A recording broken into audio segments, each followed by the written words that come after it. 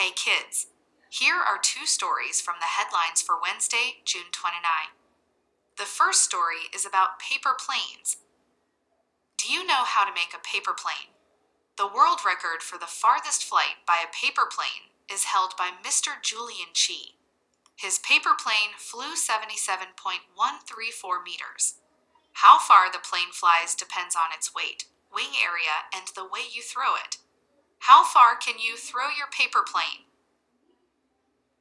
The next story is about dog's noseprint. Much like a human fingerprint, a dog's so-called noseprint is unique and stays the same even as the animal ages.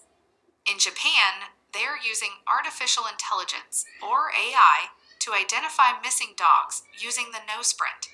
If the pet goes missing, anybody who comes across the lost animal can submit a photo for the app to find a match. This will help identify the dog and find its home. That was the headlines for today. Subscribe to Daily STEAM news and activities at kidsnewslabs.com.